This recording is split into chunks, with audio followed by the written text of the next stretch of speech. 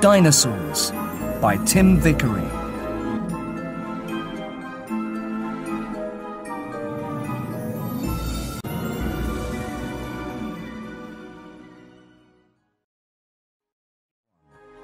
Chapter 1. Finding Fossils.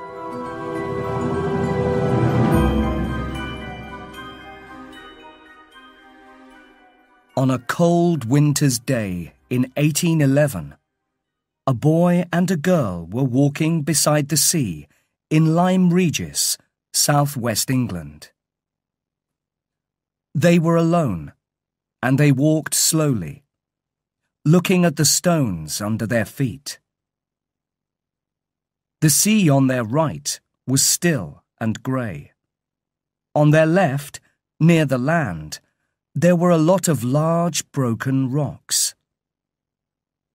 The children were looking for something. The girl, Mary Anning, was about 12 years old. Every few minutes, she picked up a stone, looked at it carefully, and put it in her bag. Then the boy, her older brother Joseph, began to climb over the broken rocks. It was dangerous. Both children knew that. There had been a storm the night before, and some rocks had fallen into the sea. Another big rock could fall at any time. But the morning after a storm was also the best time to look for fossils. The bones of animals or parts of plants that had become hard and changed into rock. After a few minutes, Joseph called out to his sister, "Mary, quick, come and look at this." When Mary climbed up to him, he showed her a line of teeth, half a metre long in the broken rock. And behind the teeth, there were some bones, like the head of a strange animal. "It's a crocodile, isn't it?" Joseph said. "We found a crocodile in the rocks." Mary looked carefully at the head of the strange animal that Joseph had found. "What's that round thing?" she asked. "Look. There, behind the teeth." As she cleaned away some sand from the head, a bony circle stared back at them. "That must be its eye," Mary said. "Look, it's almost as big as my head." Her brother laughed. "And its mouth is as big as your body." "Be careful, Mary. Look at those teeth. It's going to eat you." "Don't be silly," Mary said. "It's dead. It died hundreds of years ago. Come on.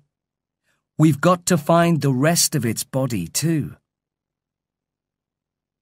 Some men helped the children to get the bones of the dead animal out of the rock.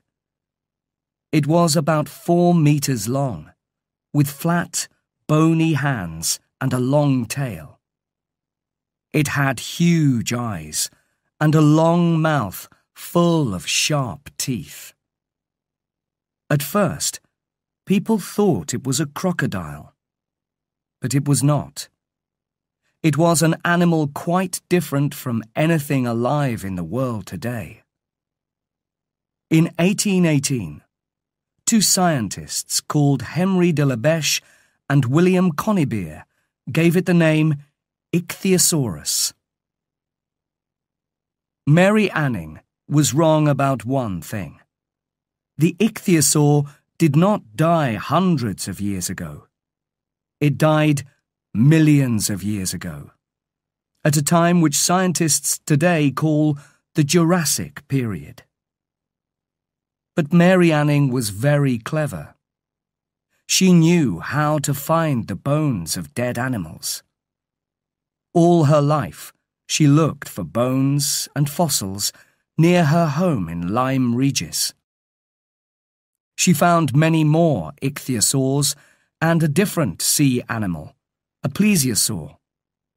The plesiosaur had a round, flat body, 4 flat hands, and a very long neck, several meters long, with a very small head at the end of it.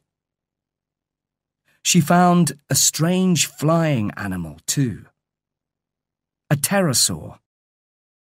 Pterosaurs had long beaks full of sharp teeth and wings made of skin.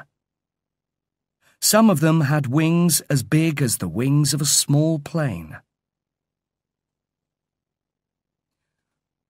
At this time, in the early 1800s, people were very interested in bones and fossils.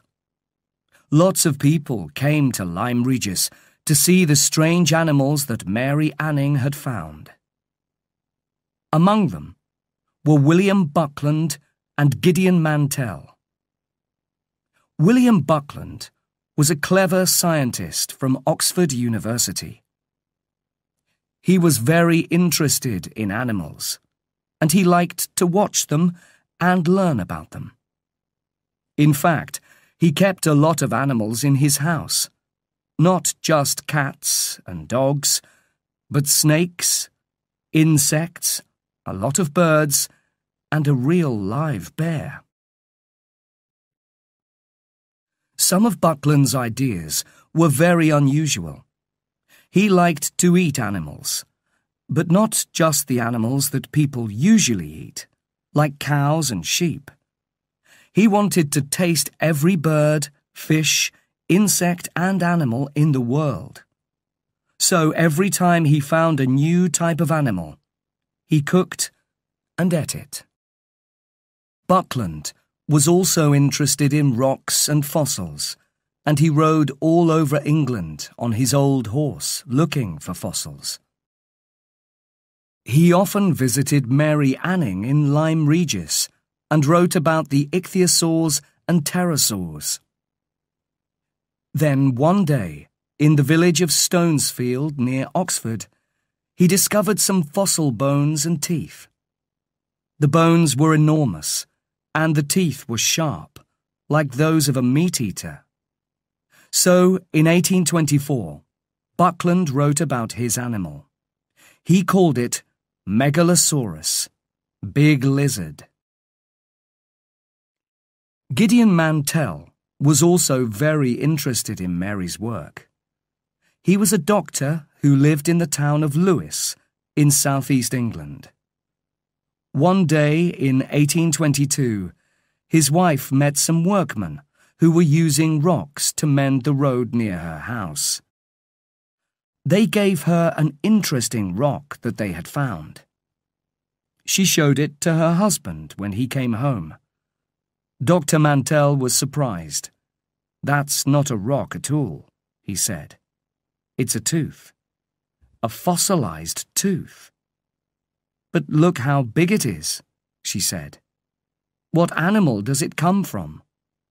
"I don't know," Dr. Mantell said. "I don't know of any animal with teeth as big as this." Dr. Mantell went back to the place where the workmen had got the rocks and found some huge bones there. He decided that the bones and the tooth came from the same animal. But what was the animal like? For 3 years he wondered about this. He talked to his wife and friends, but he did not tell the world about it. He decided that the tooth was like the tooth of an iguana, a kind of large lizard up to 2 meters long. But the bones came from an animal much, much bigger, 18 meters long. At last, in 1825, Dr. Mantell wrote about his animal, and he called it Iguanodon. Later, he sometimes said that he found the tooth, and sometimes that his wife did. 7 years later, in 1832, Dr. Mantell found some bones from a very different animal. This animal, he said, had a very thick skin. He called it Hylaeosaurus. Another English scientist, Richard Owen, read about these strange animals.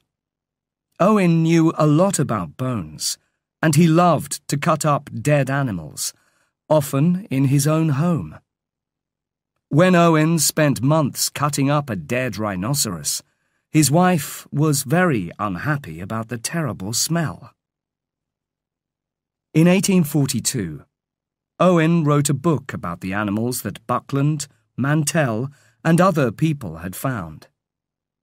He called his book Dinosauria, and he was the first person to use the name dinosaur, which means terrible lizard. He said that Megalosaurus, Iguanodon, and Hylaeosaurus came from 3 different groups of dinosaur, and scientists still use these 3 groups today. Owen was not a very nice man, but he was a great teacher. He wanted everyone to know about the dinosaurs. So he had some models of dinosaurs made for a park in Crystal Palace in London. The models were as big as real dinosaurs, and you can still see them there today. On the 1st of January, 1853, Owen held a dinner party for 21 scientists inside the model of the Iguanodon. But Dr. Mantell was not there. He had died the year before. Scientists all over the world read Owen's book.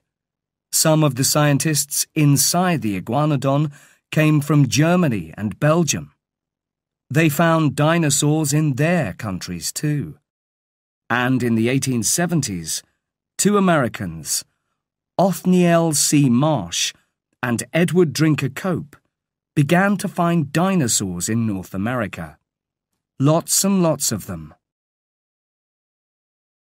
It was an exciting time in the American West, but it was a difficult, dangerous place to work. There was a lot of fighting everywhere, and the scientists carried guns to defend themselves. But people were building railways, and sometimes the railway builders found bones when they were digging through rocks. So it was just the right place for dinosaur hunters. Marsh and Cope were not friends. In fact, they hated each other. They hid bones from each other, spied on each other, and sometimes they stole each other's bones too. They argued with each other in newspapers and books. Each man tried to find more dinosaur bones than the other. The fight between them, which went on for about 20 years, was called the Bone Wars. Marsh won the Bone Wars. He discovered 80 new types of dinosaur, while Cope only discovered 56. But the Bone Wars made dinosaur hunting very popular, and by the time Marsh and Cope died, everyone knew about dinosaurs.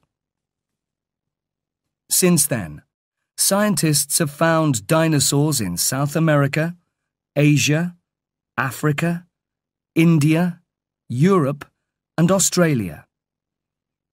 Some of the most interesting dinosaurs today are the ones that scientists are finding in China. People have even found a few dinosaurs in Antarctica. In fact, just like people, dinosaurs lived all over the world.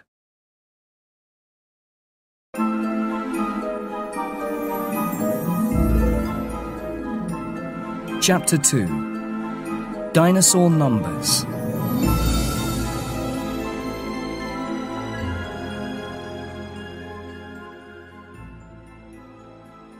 Everything about dinosaurs is extraordinary. Many of them were big, much, much bigger than humans. The biggest of all, Argentinosaurus, weighed more than 15 elephants. The tallest dinosaur, Sauroposeidon, could lift its head 18.5 meters above the ground. That is tall enough to look in through the 6th floor window of a modern building. The longest dinosaur, Diplodocus, was 35 meters long, longer than 3 buses, and its tail was 21 meters long. The end of that tail could move frighteningly fast, fast enough to knock a man's head off. Many dinosaurs were very, very dangerous. Spinosaurus, for example, was much bigger than an elephant. It had a mouth like a crocodile, but much, much bigger. It had 100 sharp teeth. An animal like that could probably kill and eat a human in 2 or 3 minutes. Luckily, however, there were no humans alive at the time of the dinosaurs. That is because the dinosaurs lived an enormously long time ago. It is really hard to understand how long, but it is important to try. How long have there been people like us, modern humans, on Earth? Well, scientists say that we have been here for about 190,000 years. But before that, there were early humans, people who were almost human, but a little bit different from us. The oldest early human that scientists have found died 3.2 million years ago. That is a very long time ago, but it is nothing to the time that the dinosaurs lived. The last of the big dinosaurs died 65 million years ago. So all dinosaur bones are at least 65 million years old. But many of them are a lot older, of course, because that is when dinosaurs ended. When did they begin? The first small dinosaur appeared about 230 million years ago. So dinosaurs lived on Earth for 165 million years. That is more than 50 times longer than any kind of humans have lived on Earth. Look at the timeline on this page. It shows 3 time periods: the Triassic, the Jurassic, and the Cretaceous. The first dinosaurs appeared during the Triassic period. A lot more dinosaurs appeared during the Jurassic period. And even more dinosaurs lived until the end of the Cretaceous period. Then they all disappeared, very suddenly.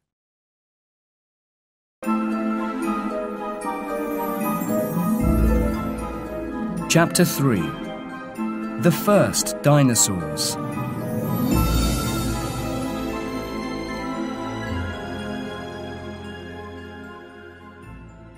Because the dinosaurs lived for such a long time, their story is a story of change.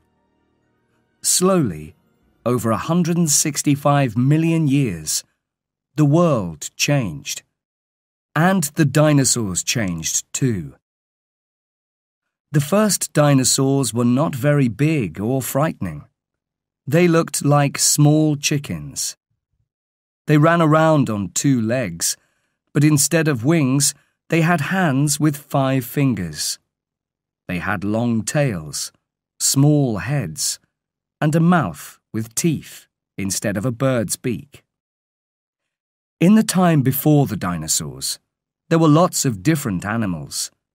But about 250 million years ago, something terrible happened. Thousands and thousands of volcanoes exploded. This made the sky very dark, so it was impossible to see the sun, perhaps for years. Not surprisingly, 95% of all animals and plants died. Only a few kinds of small animals which did not need much food stayed alive. Some of these small animals were called archosaurs. The earth they lived in was a very different place. There were plants, but no grass, no flowers, and no fruit. And all the continents that we know today, Europe, North America, South America, Asia, Africa, Antarctica, were quite different. All the land was just one large continent, called Pangaea. So these little archosaurs could walk from one side of Pangaea to the other. In the 1960s, an archosaur called Marasuchus was found in Argentina. It was very small, just 10 centimeters high. It ran on 2 legs and had hands with 5 fingers. It had a long tail and a mouth with lots of very small teeth. And it probably ate insects and little animals. But it could run very fast. One of the important things about dinosaurs was that they had legs under their bodies, like birds. That helped them to run away from enemies like crocodiles, which have their legs beside their bodies. It helped them to grow tall, too.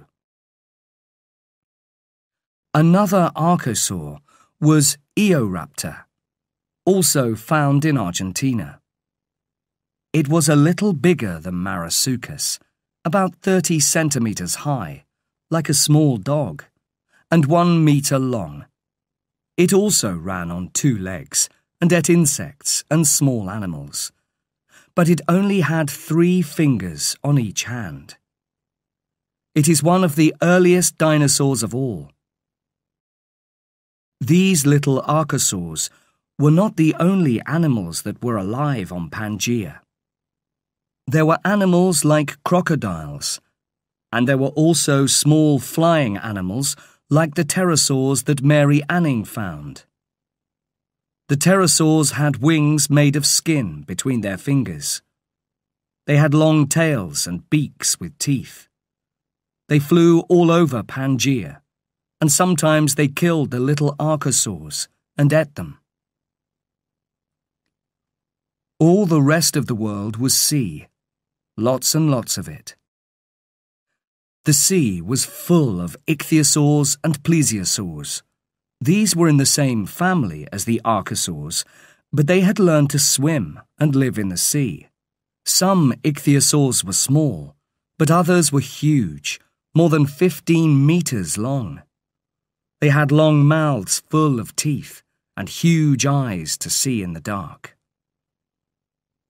As millions and millions of years passed, all of these animals evolved in different ways. The small 2-legged archosaurs, like Marasuchus and Eoraptor, evolved over time into the first real dinosaurs. Scientists make a picture, like a family tree, to show this. In the picture, the oldest animals, the archosaurs, are at the bottom, and the most recent dinosaurs are at the top. Richard Owen, in 1842, said that there were 3 main types of dinosaur: meat-eating dinosaurs and 2 types of plant-eating dinosaurs. Scientists today agree with him. The meat-eating dinosaurs are called theropods.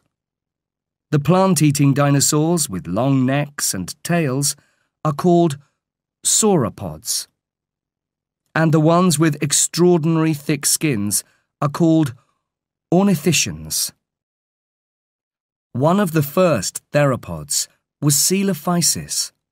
It ran on 2 legs, like Marasuchus and Eoraptor. But Coelophysis was much bigger, about 1 meter high and 2 or 3 meters long.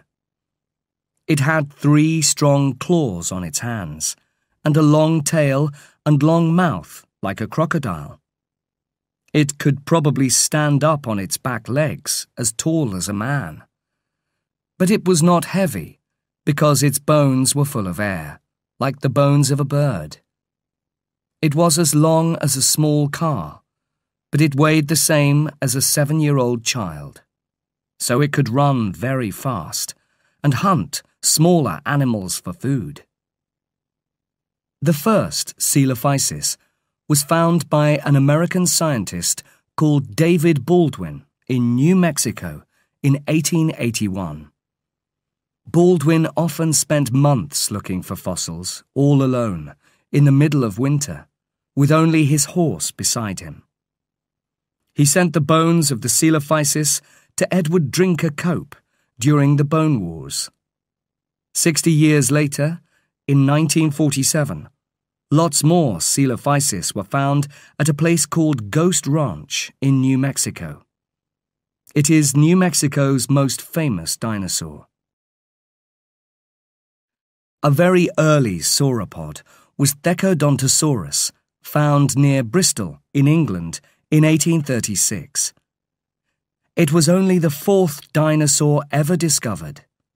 It was not very tall, but up to 2.5 meters long. It probably walked on 2 legs and used its 4 clawed hands to help it eat plants and small insects. A much bigger Triassic sauropod was Plateosaurus. Plateosaurus was up to 10 meters long and weighed 700 kilograms. It was 3 meters high when it stood on its back legs. This plant-eating dinosaur probably walked on 2 legs and used the claws on its hands to hold the branches of trees while it ate. The first plateosaur was found in Bavaria, in Germany, in 1837. It was the first dinosaur found outside England, and the 5th dinosaur to be given a name. Since then, 50 more plateosaurs have been found in France, Germany, Norway, Switzerland, and Greenland. An even bigger early sauropod was Rheocosaurus, found in Argentina.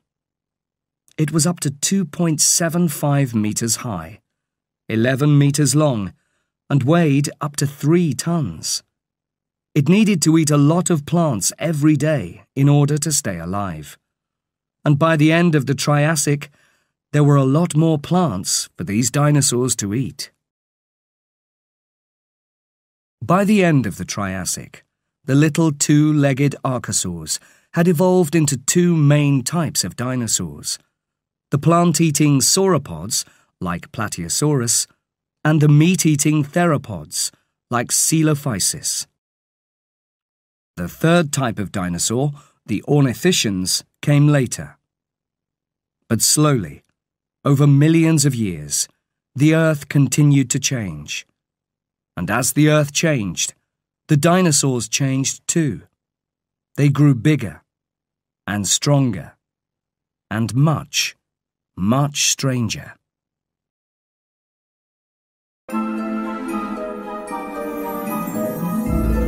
Chapter 4: Bigger and Stronger.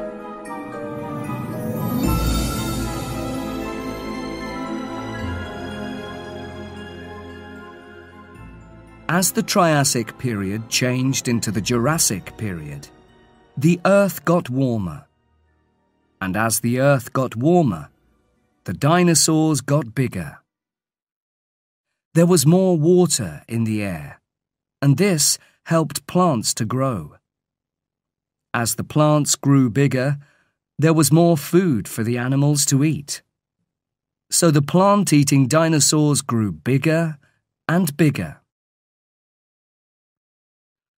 The largest Jurassic dinosaurs were the sauropods, the big plant-eaters.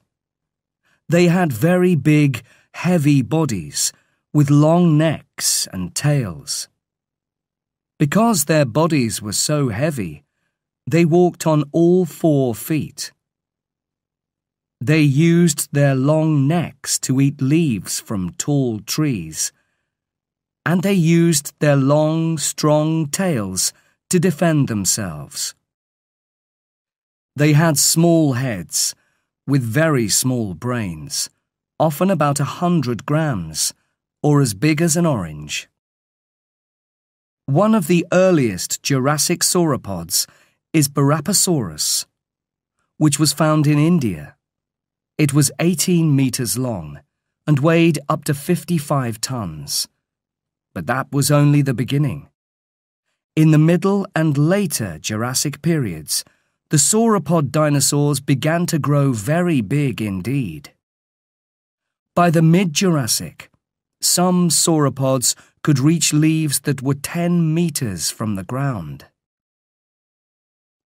The bones in these dinosaurs' necks were hollow in places, so they were not as heavy as other bones. That made it easier to lift these very long necks.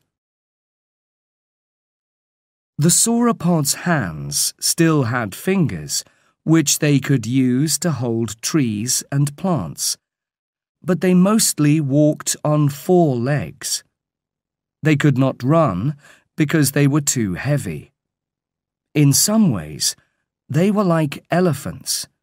They probably moved slowly, and they lived in large family groups or herds.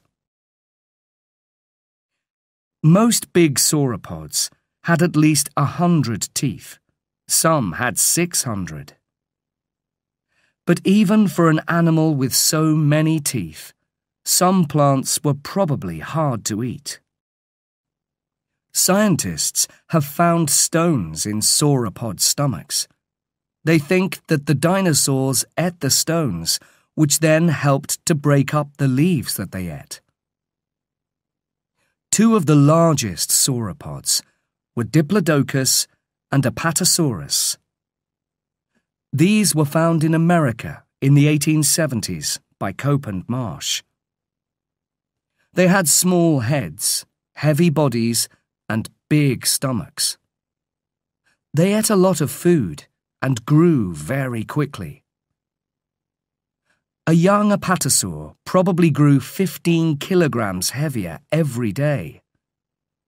All these animals had very long, strong tails, which they used to defend themselves. Shunosaurus, a dinosaur from China, actually had sharp, bony spikes on the end of its tail to hit its enemies with. Another big Jurassic dinosaur was Brachiosaurus, found in the USA and Africa. An adult brachiosaur weighed up to 50 tons and was 26 meters long. Unlike most dinosaurs, its front legs were longer than its back legs. This meant that it could lift its huge head on its long neck, about 16 meters above the ground. On top of its head, between its eyes, Brachiosaurus had a big, hollow nose full of air. Scientists think that it used this nose to make loud noises, perhaps to sing to its friends and frighten its enemies.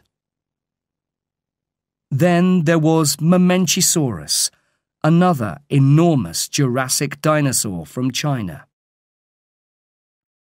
This huge dinosaur was 25 meters long. Its neck was 12 meters long, one of the longest necks of any animal ever discovered.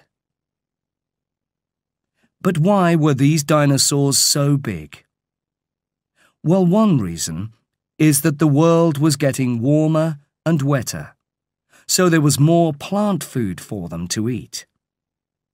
But there was another important reason: safety.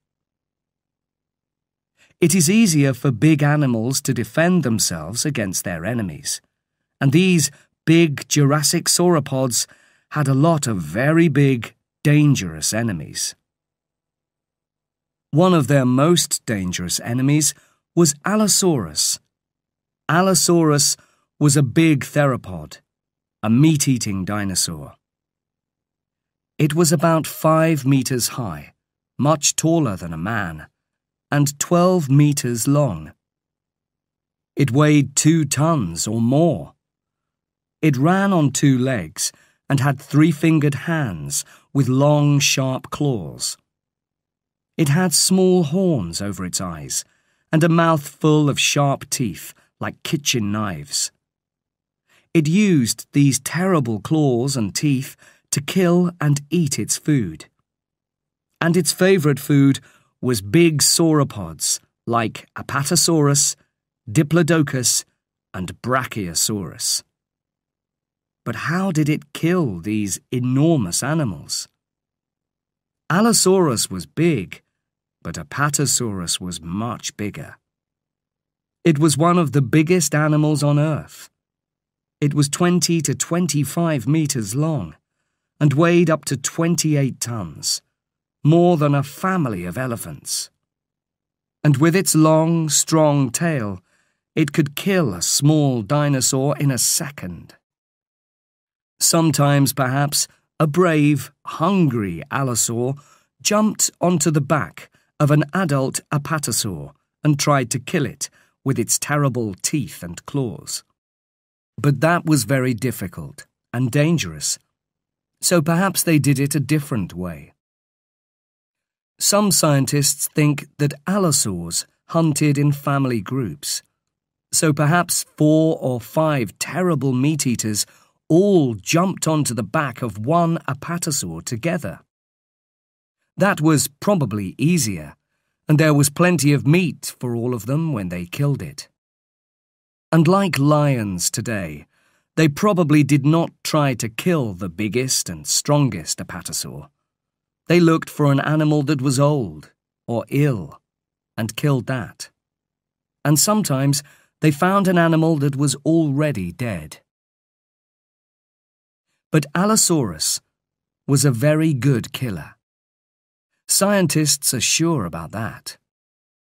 The dinosaur scientist Thomas Holtz says that dinosaurs, like Allosaurus, changed very little over 100 million years. That means, of course, that they were very successful at what they did.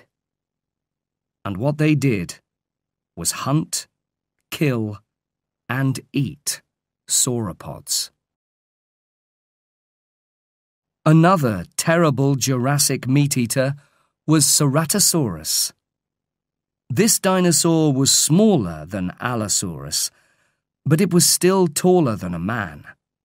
It was 6 to 8 meters long and heavier than 2 horses. Ceratosaurus also ran on 2 legs. It had long, sharp claws on its 4-fingered hands and a mouth full of very sharp teeth. It had 3 small horns on its head and an unusually strong tail. But unlike Allosaurus, it did not always hunt big sauropods.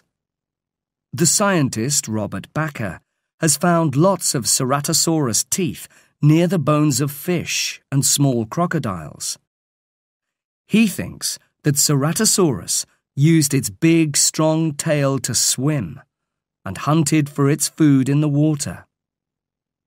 During the Jurassic period, the continent of Pangaea began to break into 2 continents, Laurasia and Gondwana. The Atlantic Ocean appeared. At first, it was about 50 kilometers wide. Much of modern Europe was underwater then. So there were lots of fish for Ceratosaurus to eat in Jurassic seas, lakes, and rivers. But there were lots of other animals there too. In the Jurassic seas, the ichthyosaurs grew even bigger and stronger. They were hunters with enormous eyes and long mouths full of sharp teeth. And they could swim very, very fast, probably at 30 to 50 kilometers per hour. There were plesiosaurs in the sea too. Plesiosaurs did not look like fish. They had round, flat bodies, with 4 huge, flat hands that they used to push themselves through the water. They had short tails, but very long necks, sometimes over 10 meters long. Some had very small heads, but others had huge heads, 3 meters long, bigger than any other dinosaur head. In the Jurassic skies, a new type of pterosaur appeared, the pterodactyl. Pterodactyls had longer necks than Triassic pterosaurs, and they had bigger brains too. Most of them had long mouths full of sharp teeth, and many of them ate fish. Most pterodactyls were as big as large birds today, but a few were much, much bigger. In fact, the largest pterodactyl of all, Quetzalcoatlus, had wings 12 meters wide, bigger than a small plane. But Quetzalcoatlus lived in the Cretaceous period, which came after the Jurassic. It was in the Cretaceous that dinosaurs grew really big.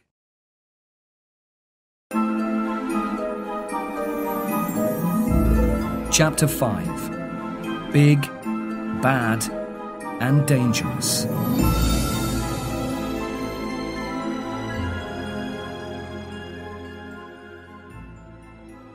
During the Cretaceous period, Pangaea, which was once a single continent, continued to break into smaller parts.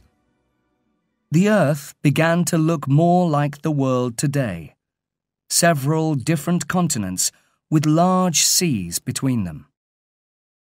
This meant that, as time passed, different dinosaurs evolved in each continent. The dinosaurs of China, for example, were different from those of South America. But in every continent, there were large plant-eating sauropods. They grew even larger because the Cretaceous world was warmer and wetter than before. So plants grew bigger and stronger. And for the first time, some plants had fruit and flowers. So there was a lot more food for the big dinosaurs to eat. The biggest dinosaur of all was probably Argentinosaurus.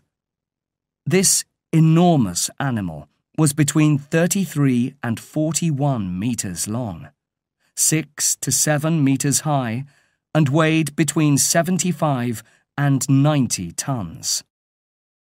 That is more than several families of African elephants. To keep its huge body alive, one Argentinosaur probably needed to eat 2 or 3 large trees every day. There were probably thousands of these enormous animals in South America, so just think about the number of trees that were eaten every day. It is hard to understand how any enemy could kill Argentinosaurus. It was just too big. Most meat-eaters probably just waited for it to die and ate it then. But there were plenty of large meat-eating dinosaurs in the Cretaceous. Perhaps, from time to time, some of them did try to kill a baby Argentinosaur or a sick or old animal. If they tried to kill a healthy adult, they probably got hurt or killed. Not all of the terrible killers in the Cretaceous were big. In 1964, John Ostrom, a scientist from Yale University in America, discovered Deinonychus. This animal was too small to kill Argentinosaurus, but it was still very dangerous. It was about 3 meters long, as tall as a man, and probably covered in feathers like a bird. It had a big brain and a mouth as long as a man's leg, full of sharp teeth. Its hands had 3 fingers with long, sharp claws, and on the second toe of its back feet there was another big, dangerous claw.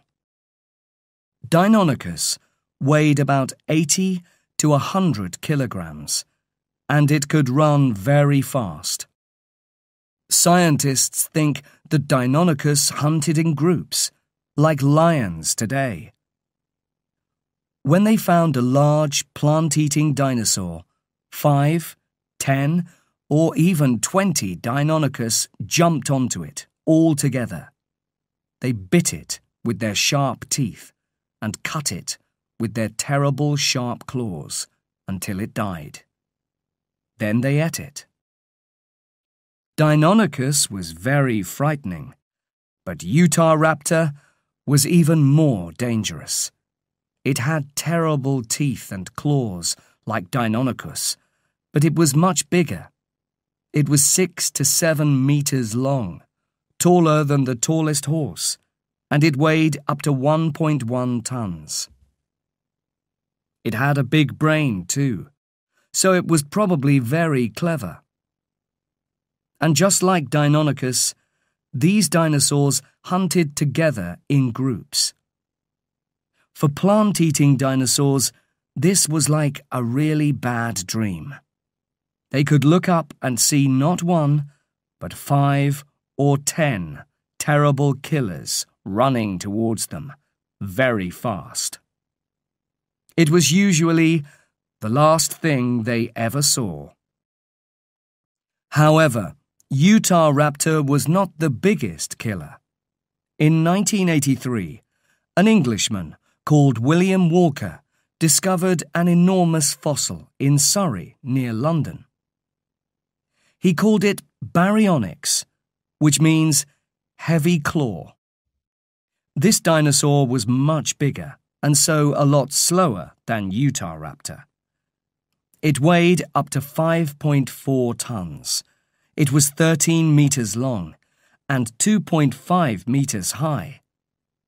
It had strong, sharp claws on its 3-fingered hands and a long mouth like a crocodile.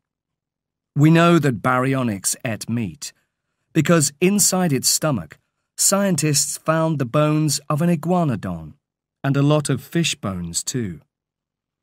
Baryonyx probably lived near water and used its big, sharp claws and its long crocodile mouth to catch fish, like some North American bears today. An even bigger meat-eater than Baryonyx was Spinosaurus, which was found in Africa by Ernst Stromer, a German scientist. Spinosaurus looked like Baryonyx, but it was much, much bigger. It had a long crocodile mouth, sharp claws on 3-fingered hands, and a huge sail on its back. It weighed 8 to 13 tons, as much as the biggest African elephant. It was 14 to 18 meters long and 3 meters tall.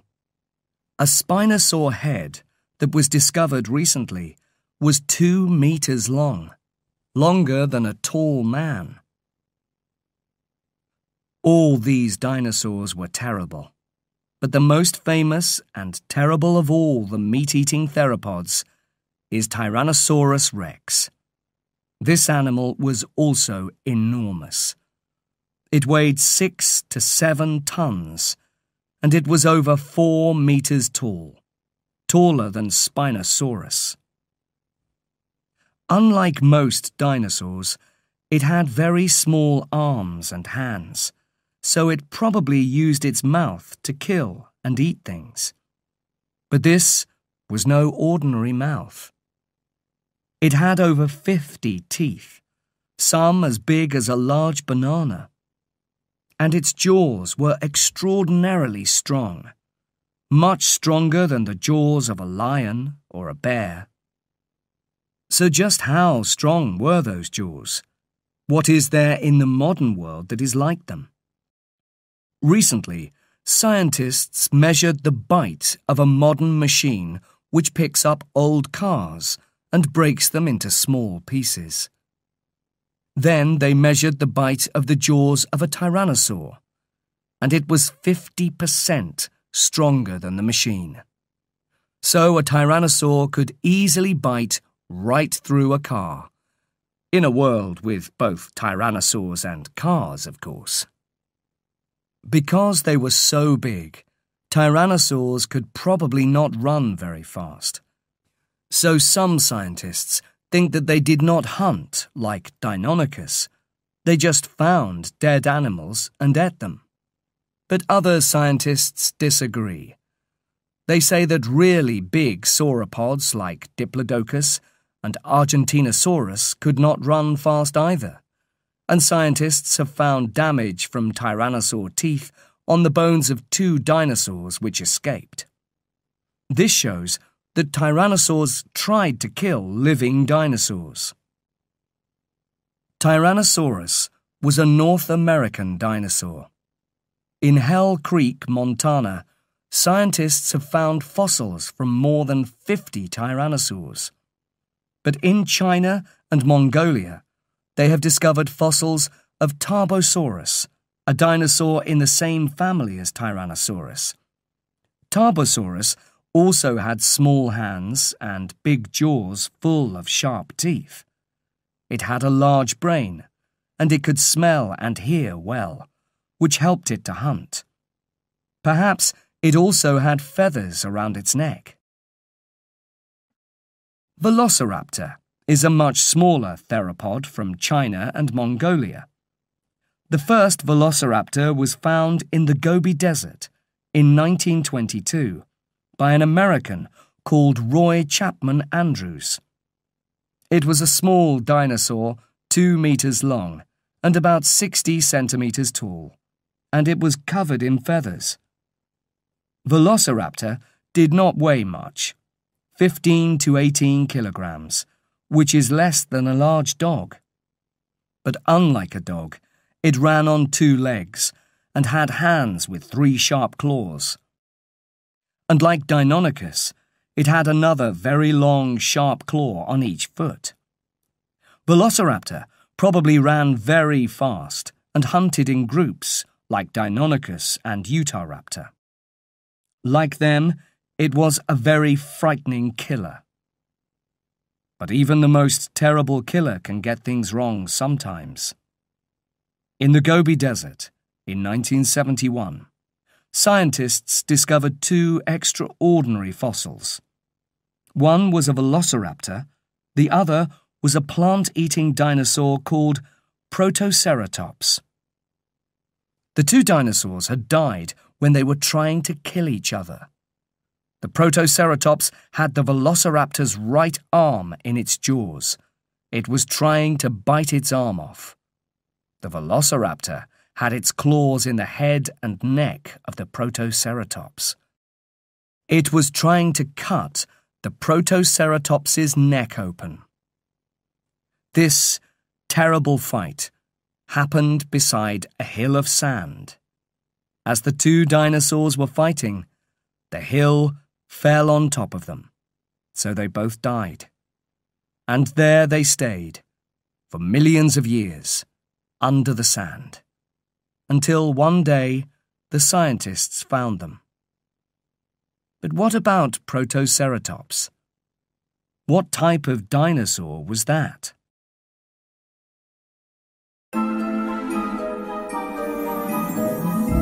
Chapter 6. Strangest of All.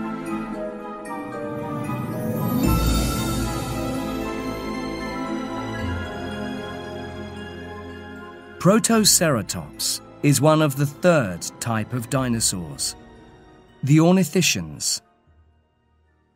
The ornithischians are the strangest of all dinosaurs. They were plant-eaters, but many of them had horns, and they defended themselves with their very thick, strong skin. There were very few ornithischians in the Triassic period. They began to appear in the Jurassic, and there were lots of them in the Cretaceous. Protoceratops was a very successful small dinosaur. Its mouth was like a bird's beak and had a very strong bite. And behind its head, Protoceratops had a large frill of skin. This frill was probably brightly coloured, and the dinosaur used it to frighten its enemies and attract females. Triceratops was like Protoceratops, but much bigger. In fact, Triceratops was huge. It was 8 meters long and weighed 11 tons, much more than the largest African elephant. Like Protoceratops, it had a mouth like a bird's beak and a large frill of skin and bone behind its head. Its head was enormous, and it had 3 large horns. Triceratops used these horns to defend itself against its enemies. We know that this happened because some Triceratops horns have damage from Tyrannosaurus teeth on them. The ornithischians had many ways to defend themselves against enemies like Tyrannosaurus. Huayangosaurus, found in China in 1982, had lots of sharp spikes all along its back. There were bony spikes on its shoulders too, and on the end of its tail. Stegosaurus from North America was much the same. These dinosaurs used their strong, bony tails to hit their enemies. Several meat-eaters, like Allosaurus, have been found with holes in their bones, made by the spikes on the tail of a Stegosaurus. Animals like these from the late Jurassic have been found in Europe and Africa. All of them were huge, as big as a modern rhinoceros. Ankylosaurus lived in the late Cretaceous. It had a really thick skin, with spikes all over its back, head, and sides. It had a very strong tail, with a heavy club at the end, which was excellent for fighting enemies. Ankylosaurus was up to 9 meters long and weighed up to 8 tons, much more than an elephant. So when that tail hit something, it hurt. Tenontosaurus was another big plant-eating animal, but it was not as strong or dangerous as Ankylosaurus. It lived in large herds in North America. In fact, some scientists call it the cow of the Cretaceous, because there were so many of them. Tenontosaurus was an everyday food for meat-eating hunters like Deinonychus. Iguanodon was an ornithischian too. It lived in large family groups or herds like cows or sheep today. In Belgium, the fossils of 40 of them were found in the same place. Iguanodon had a long face like a horse, with a mouth like a beak for eating plants. It could eat plants well, moving both jaws at once. We humans only move the bottom jaw. Iguanodon sometimes walked on 2 legs and sometimes on 4. Each hand had a sharp spike like a thumb, which it used to fight its enemies. And it could also pick things up with the help of its little finger. It was as big as a large African elephant. Hadrosaurs were in the same family as Iguanodon, but they were even stranger. These plant-eating dinosaurs had flat, wide beaks with teeth inside them, lots of them. In fact, some hadrosaurs had up to 720 teeth. Humans only have 28. New teeth were growing all the time to take the place of any teeth that fell out. Hadrosaurs had long faces like horses too, and they lived in large herds all over North America. The smallest was as big as a horse, but many were bigger than elephants. One of the strangest hadrosaurs was Lambeosaurus. It was 3 or 4 meters high and weighed up to 8 tons. On its head was a large bone, like an enormous hat. The hat was as big as a man. The male Parasaurolophus had an even bigger hat on the back of its head. This hat was really a long, hollow bone, about 1 meter long, joined to its nose. At first, scientists could not understand this. What was it for? Then they found a possible explanation. When they blew air through this long, hollow bone, it made loud musical sounds. Was Parasaurolophus a musical dinosaur? It is quite possible. The males could make wonderful sounds with these long, hollow bones on their heads. Perhaps they did this to attract the females or to call to their children. They probably did it when they saw an enemy. And maybe sometimes they did it just for fun, because they liked singing to each other. But the hadrosaurs were interesting for another reason: their family life.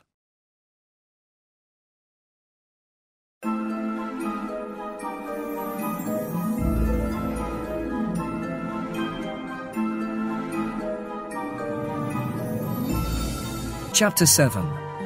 Family Life.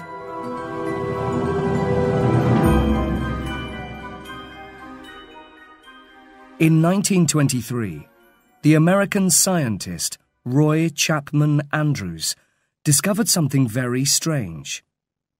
In the Gobi Desert, in Mongolia, he found the bones of a new dinosaur.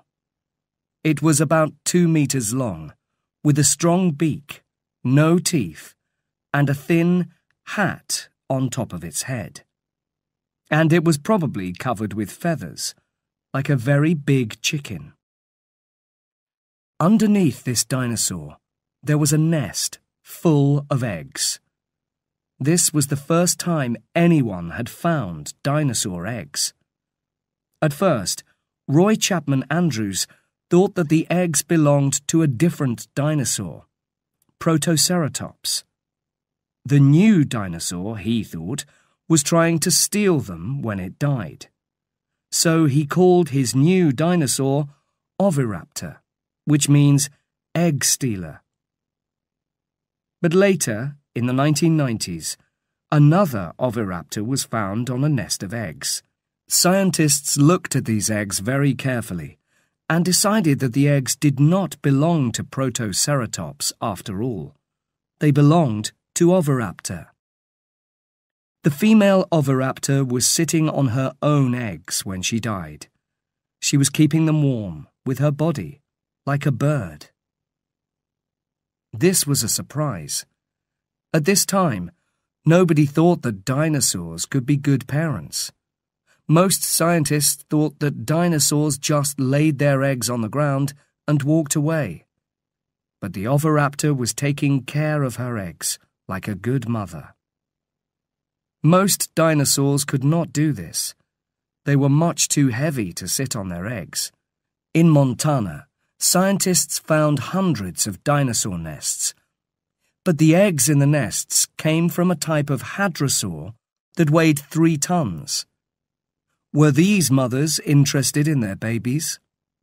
Probably not, the scientists thought. They probably just laid their eggs and forgot all about them. But there was a problem. They found a lot of baby dinosaurs in the nests beside the eggs. These baby dinosaurs were very small, no bigger than a chicken. They could not walk far because their bones were not strong enough. but their teeth showed that they had eaten plants. How did the baby dinosaurs find these plants when they were too young to walk? The scientists thought hard about this. The baby dinosaurs did not find the plants, they decided. That was impossible. They could not walk. So it must be the parents who found the plants. They brought them to their nests for their children to eat. These dinosaurs were looking after their children, like good parents. So the scientists called this new dinosaur Maiasaura, which means good mother lizard. Maiasaurs laid 20 or 30 eggs in each nest. Then they covered the eggs with dead plants to keep them warm.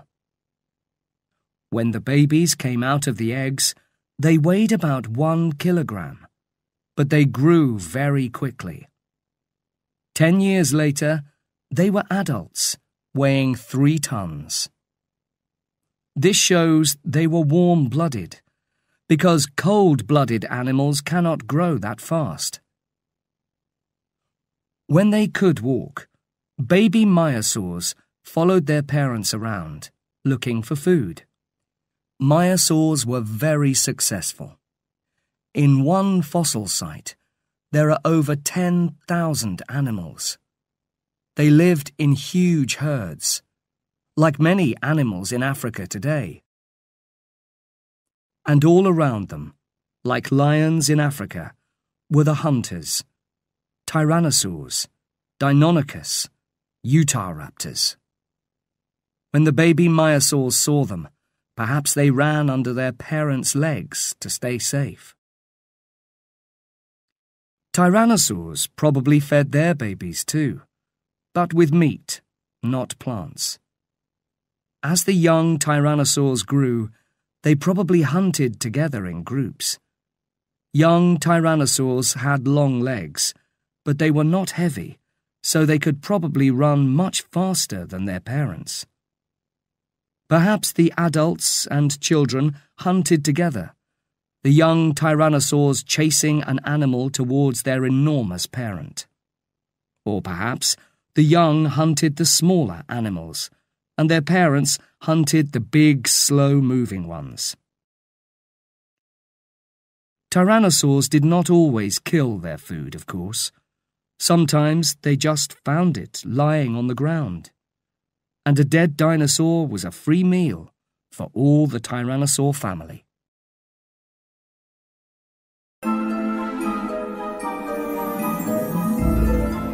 Chapter 8. Birds.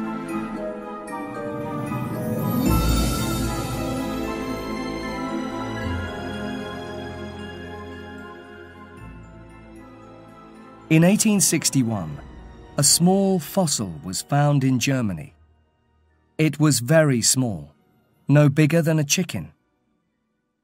Its bones looked like those of Compsognathus, a small theropod dinosaur which was found in the same place 10 years earlier. But this new fossil's arms and legs were covered with feathers. Scientists called it Archaeopteryx. When the English scientist T.H. Huxley looked at Archaeopteryx, he noticed something else.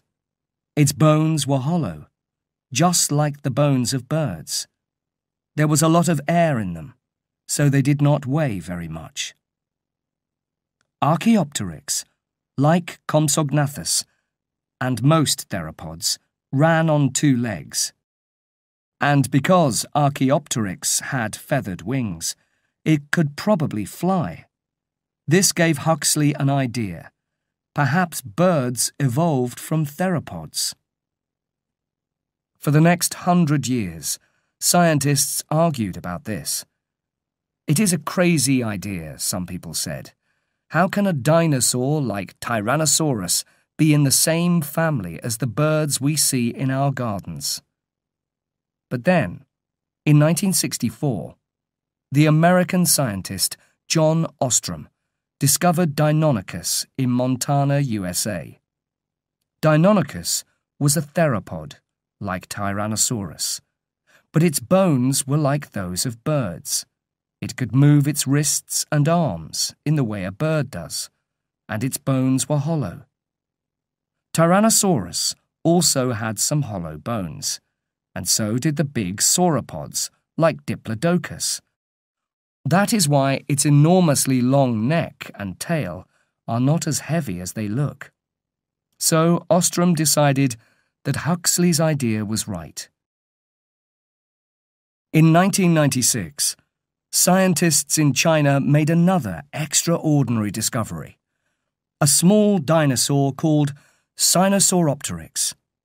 It was very like Compsognathus, but there was an important difference. Sinosauropteryx had feathers all over its body. The sand where it had died was very fine and soft, so scientists could see that it had had feathers. Sinosauropteryx was a theropod, like Tyrannosaurus, but it was covered in feathers, like a bird.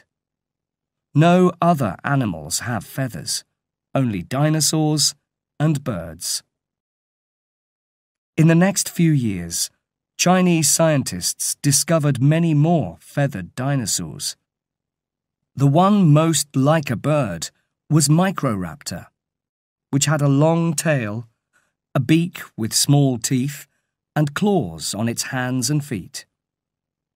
It was smaller than Archaeopteryx, but it also had long feathers on its arms and legs, so perhaps it flew with 4 wings, not 2. Other Chinese dinosaurs, like Oviraptor, had feathers but could not fly.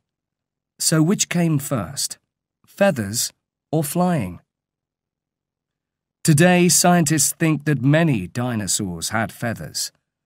The feathers kept the dinosaurs warm. They also helped dinosaur mothers, like Oviraptor, to keep their eggs warm in their nests. So the feathers probably came first. Much later, some small feathered dinosaurs like Microraptor and Archaeopteryx probably learned how to climb into trees. They used their claws and beaks to help them climb. They slept in the trees at night, safe from their enemies. In the morning, they came down from the trees. As they came down, they sometimes opened their wings and jumped. This helped them to fall down more slowly. Over millions of years, they learned to do this better. Sometimes, when they jumped from trees, they were able to catch small animals by surprise. Those with the best wings and feathers caught more food, so they lived longer and had more children. Some of their children were born with better wings and better feathers, and one day they learned to fly. Even dinosaurs which could not fly, like Oviraptor, were like birds in other ways. They laid eggs in nests and sat on the eggs to keep them warm. And dinosaurs like Maiasaura brought food to their babies in the nests, like birds.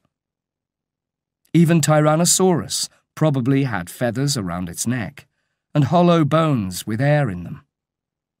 Tyrannosaurus, in fact, was not very different from an enormous, terrible chicken. Dinosaur scientists are very sure about this. Thomas Holtz says it clearly. Birds are dinosaurs.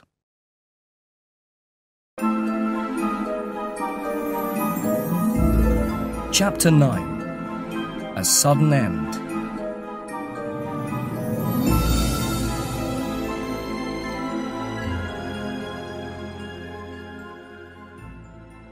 Birds, of course, are still with us, but all the other dinosaurs disappeared 65 million years ago. Why? What happened? Scientists wondered about this for a long time. Dinosaurs, after all, were very successful animals indeed. They had lived on Earth for 165 million years, and they were the biggest, strongest, and most successful animals of all time. In the late Jurassic and Cretaceous periods, there were dinosaurs all over the Earth. They lived on every continent, even in Antarctica, which was much warmer at that time than it is today. And then, 65 million years ago, they all disappeared, very suddenly. There are no dinosaur fossils anywhere on Earth from after that time. Something terrible must have happened to them. But what was it? In the 1970s, a scientist called Walter Alvarez tried to answer this question. He looked at the rocks from the Cretaceous and the time after that, the Tertiary. There were hundreds of dinosaur fossils in the Cretaceous, and none in the Tertiary. But in between the Cretaceous and the Tertiary, he found a thin line of clay, a kind of soft, wet rock. He found this line of clay all over the world, and everywhere it was the same. In it, he found a silver-white metal called iridium. Iridium is very unusual on Earth, but there is a lot of it in meteors, the rocks that sometimes fall onto the Earth from the sky. So the iridium came from a meteor, Walter Alvarez said. A meteor that hit the Earth 65 million years ago. We know it was a big meteor, Alvarez said, because there is so much iridium everywhere. He thought that the meteor was a rock between 10 and 15 kilometers across, which hit the Earth with an enormous bang. It made a crater, a very big hole in the ground, that was 160 kilometers across. A huge ball of fire destroyed anything near the crater, and the ground shook violently. In the sky, dark clouds hid the sun for months, perhaps years. Without sunlight, almost all the plants on Earth died. The big plant-eating dinosaurs like Argentinosaurus soon died because they had nothing to eat. The meat-eating dinosaurs like Tyrannosaurus lived a little longer because there were lots of dead plant-eaters to eat. But then the meat went bad, and there was nothing left to kill. So they died too. Well, it is an interesting idea, people said. But where is this crater? A hole in the Earth, 160 kilometers across. That cannot be difficult to find. Why has nobody seen it? Walter Alvarez looked for this big crater, and with the help of a scientist called Glenn Penfield, he found it. There was a reason why nobody had seen it before. It was under the ground, in the Yucatan Peninsula of Mexico. In the past 65 million years, the rocks had moved and covered it up, but it was still there. It measured 180 kilometers from one side to the other, which was even bigger than he had expected. He called it the Chicxulub crater. So scientists think the age of the dinosaurs ended like this. One day, 65 million years ago, the world was full of dinosaurs. It began like any other day. Huge herds of dinosaurs were walking slowly across Mexico. Oviraptors were sitting on their nests, and myosaurs were finding food for their babies. Small feathered dinosaurs were flying from trees. Huge stegosaurs were walking slowly through the forest, and Argentinosaurs were eating the tops of trees. Tyrannosaurs were watching the plant-eaters carefully, hoping for a meal. And dinosaurs from the Parasaurolophus family, with their strange hollow heads, were singing to their friends far away.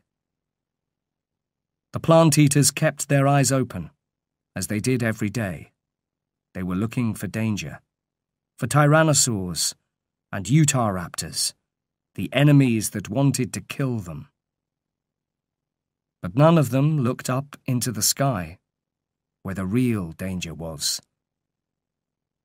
Then, suddenly, in a few seconds, it happened.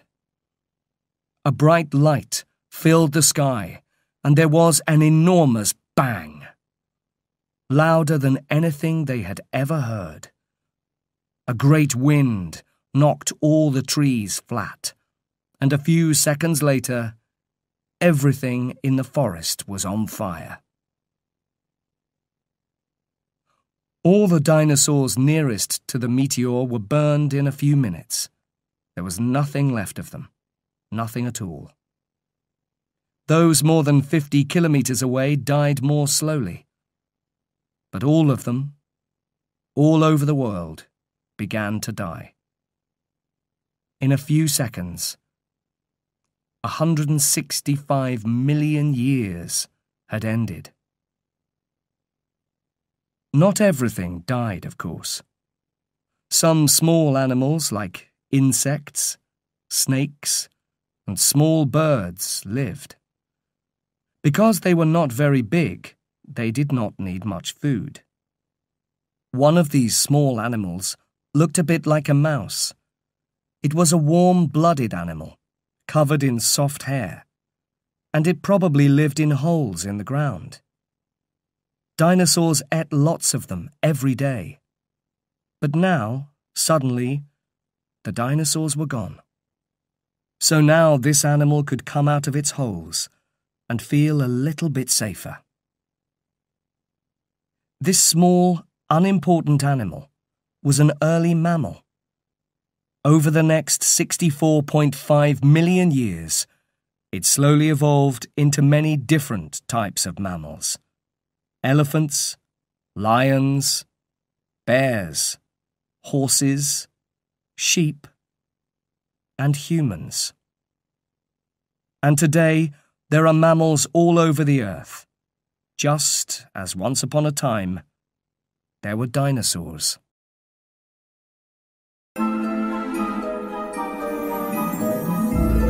Chapter 10. Studying Dinosaurs.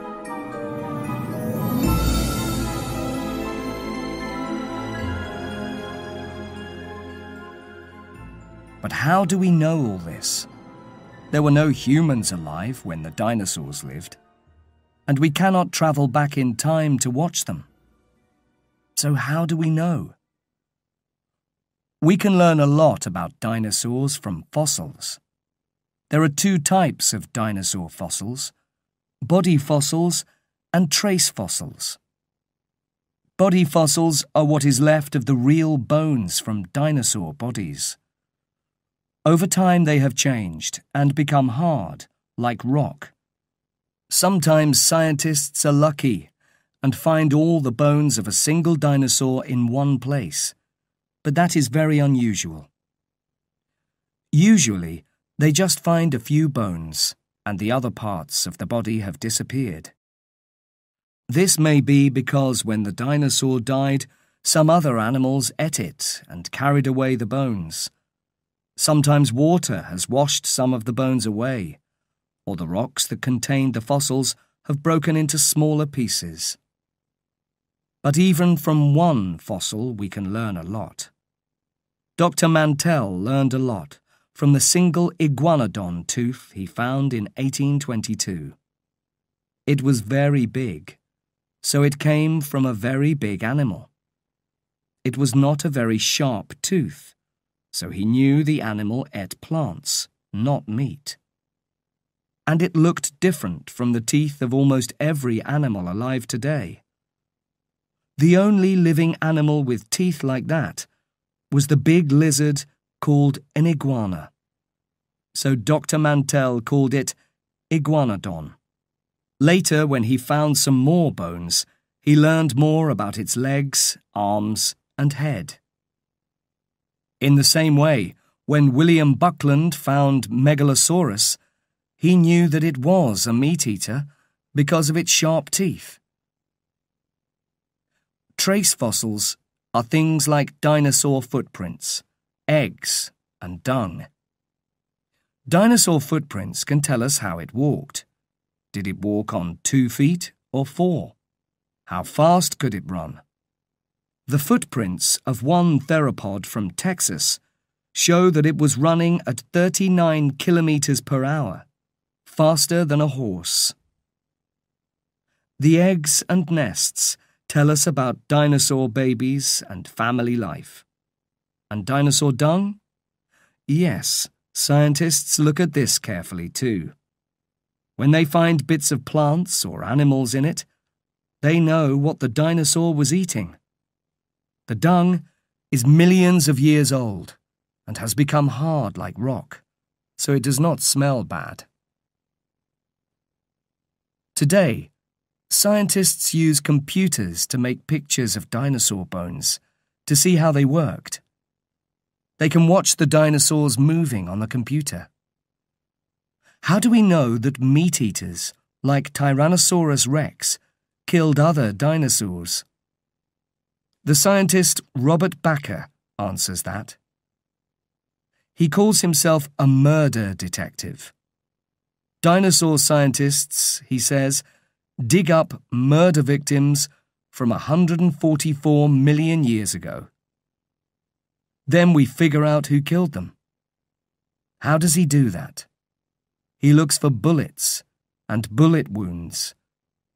The bullets are dinosaur teeth. Meat-eating dinosaurs often lost 1 or 2 teeth when they killed or were eating other dinosaurs. They grew new ones later. So when Bakker finds teeth near a dead Diplodocus, it is like finding a bullet near a dead man. If he finds allosaur teeth, he knows that an allosaur was the killer. And when he finds tooth damage on bones, the damage is like bullet wounds. It also gives him information about the killer. Were dinosaurs cold-blooded, like lizards and fish, or warm-blooded, like mammals? Cold-blooded animals do not need much food and move slowly when it is cold. Warm-blooded animals need much more food and move quickly, even in cold weather. Lizards are cold-blooded, and until the 1970s, scientists thought that dinosaurs were big lizards. But today, most scientists think that dinosaurs were warm-blooded. John Ostrom thinks Deinonychus was warm-blooded because it could move so quickly. And some dinosaurs lived in Antarctica, which was not always warm, even in the Cretaceous. We know that dinosaurs grew very quickly too, and cold-blooded animals do not do that. So most dinosaurs were probably warm-blooded, like us. But there are plenty of things we do not know. What type of noise did Parasaurolophus make? Did it really sing? Lots of dinosaurs probably made noises, but nobody has ever heard them. And what color were dinosaurs? Again, nobody knows, because color does not stay in fossils. But dinosaurs were probably colorful like birds and animals today. Think of the large frills on the heads of Protoceratops and Triceratops, or the hat on Lambeosaurus. They were probably there to frighten enemies and to attract females, and a brightly colored frill is much easier to see. Lots of birds today are brightly colored, and many dinosaurs, like birds, had feathers. So lots of dinosaurs were probably covered with beautiful feathers, just like birds. But what color were they? Nobody knows.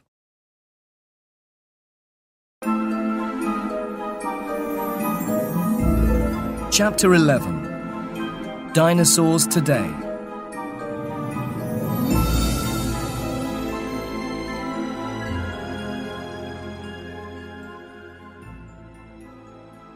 In 1896, the rich Scottish-American businessman Andrew Carnegie built a museum of natural history in Pittsburgh, Pennsylvania. Carnegie wanted the biggest dinosaur in the world for his museum, so he asked his scientists to find one.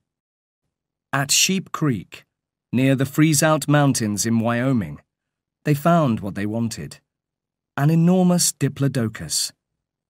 At that time, it was the biggest dinosaur in the world. They called it Diplodocus carnegii, giving it Carnegie's name. Carnegie was very happy, but he had a problem. His museum was not big enough, so he had to build a huge new room just to keep his Diplodocus in. When King Edward VII of England visited Carnegie at his castle in Scotland, he saw a picture of Carnegie's Diplodocus. "I say, Carnegie, what in the world is this?" the king asked. Carnegie smiled and told him that it was the biggest animal that ever lived, and that it had Carnegie's name. "Oh, I say, Carnegie," the king said. "We must have one of these in the British Museum." Carnegie loved to be important, so in 1905 he sent a model of his Diplodocus to the Natural History Museum in London.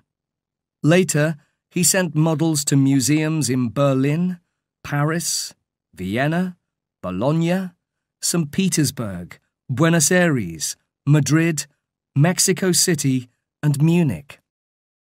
Carnegie's Diplodocus is one of the most popular dinosaurs in the world. Millions of people see it every year, all over the world. In London, the Diplodocus is called Dippy. Children sometimes spend the night in the Natural History Museum, sleeping under Dippy and learning about other dinosaurs. In Carnegie's Pittsburgh Museum, there is a Tyrannosaurus Rex called Samson. Children love that too. It is fun to sleep under a Diplodocus or to stand in front of a Tyrannosaurus like Samson in a museum.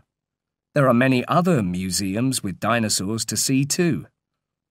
Some of the best are the Field Museum in Chicago, the American Museum of Natural History in New York, the Natural History Museum in Beijing, and the Royal Tyrrell Museum in Alberta, Canada. If you cannot see a real dinosaur, you can still play with one on your computer, and you can have fun with dinosaur games too. Dinosaurs have appeared in hundreds of computer games since 1986. In 1990, a likable green dinosaur called Yoshi appeared in the computer game Super Mario World. He soon became famous, and even had his own games. But with their sharp teeth and claws and enormous bodies, dinosaurs are more often seen in fighting games.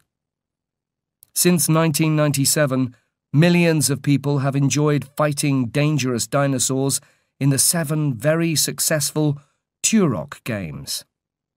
And in the last 5 years, dinosaur games have become even more popular, with new games like Dino Run, Dino D-Day, and Velociraptor Safari. But can you imagine a world with dinosaurs and humans together? In the 1900s, people began to write books about this idea. One of the first was The Lost World by Sir Arthur Conan Doyle. In this book, a scientist called Professor Challenger discovers dinosaurs still living on a mountain in South America. More recently, Michael Crichton's book, Jurassic Park, later a popular film by Steven Spielberg, uses the same idea. In this book, scientists find dinosaur blood in the stomach of a fossilized insect. They use this blood to make new dinosaurs. Is this really possible? Scientists say no. Well, not yet, and that is a good thing. After all, Dinosaurs are much, much bigger than us. If we bring back dinosaurs, we will not be able to talk to them or make friends with them. And when a tyrannosaur sees a human, it will think just one thing: lunch. Remember, birds are dinosaurs. Tyrannosaurus was, in some ways, like an enormous chicken. So, if you want to see a real, living dinosaur, watch a group of hungry chickens eating their food. Then, think of a chicken as big as a house. Do you really want the dinosaurs to come back?